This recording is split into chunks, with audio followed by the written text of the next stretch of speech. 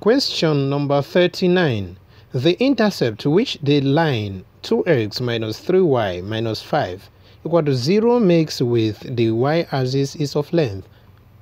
Solution. We recall that the equation of a straight line is given as y equal to mx plus c, where c, the constant, is the intercept and this is a gradient. So all we need to do here is to rewrite the expression we have here, 2x minus 3y minus 5 equal to 0, and arrange it to this form. That is, we are going to make y the subject of the formula. So let's do that. We are simply going to move negative 3y to the other side of the equation. Now let's see what we have. 2x minus 5 is equal to negative 3y crossing the equation sign will become positive 3y. Now we're going to divide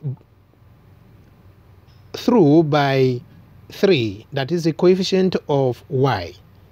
So we have this divided by 3, this divided by 3, and this divided by 3. So we are going to have 2x over 3 minus 5 over 3 equal to y. Now we have our expression in this form. The form here, you can turn it the way you want. That is to say, y is equal to 2x over 3 minus 5 over 3.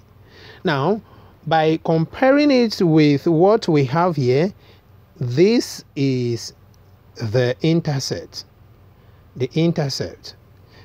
So we can now say intercept C is equal to, because it's positive here and it's negative where we have negative 5 over 3. The correct option is C.